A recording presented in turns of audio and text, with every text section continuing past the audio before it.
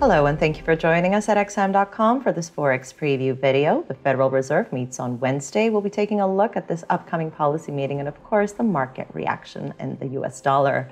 I'm Cristina Marujos. Joining me today is investment analyst Cristina Bertenido.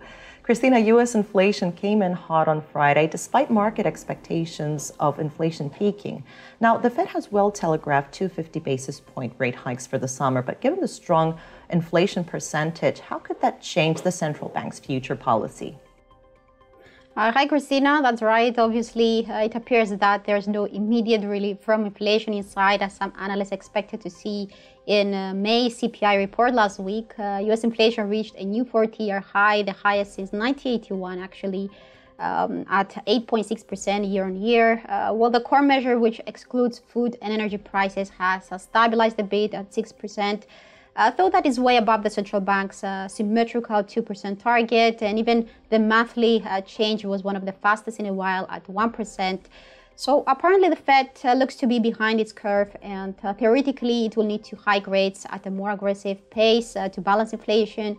The guidance from the previous policy meeting is for a 50 basis point this month and in July. But given the persisting inflation pressures, which could dangerously spread in other sectors as well, besides energy and food sectors, and the resilience in the U.S. consumption, as well as the tight labor market, given all those facts, investors have become more convinced in just a few days that the Fed will deliver a 75 basis point rate hike this month and also in July. So that's almost well priced. That's almost fully priced in. And they also expect the central bank to switch back to 50 basis point rate increases in September and November, which those odds are still elevated from previous expectations. The dot plot will, of course, reveal whether policymakers are also favoring such big rate increases in the coming months.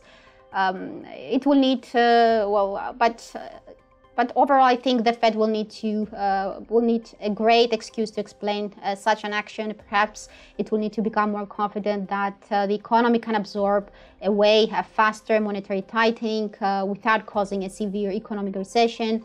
Powell has already admitted that the central bank's tightening policy will come with some cost, likely with a higher unemployment rate probably and a growth slowdown. But at the same time, he was optimistic that any potential downturn would be soft and the U.S. could escape the scenario of a severe recession that some analysts are afraid of.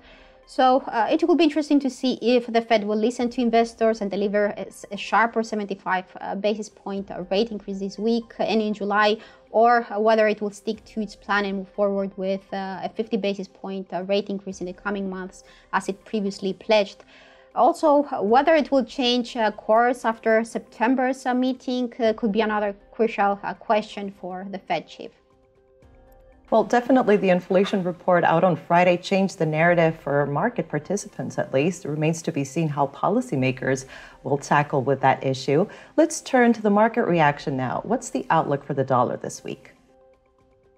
I think that's a very challenging question at the moment. As we mentioned, markets are already fully pricing in a supersized rate hike in June and July, so such a move may not affect the dollar much. Investors have already reacted to such a scenario, pressing the dollar higher, and stock markets are lower on Friday.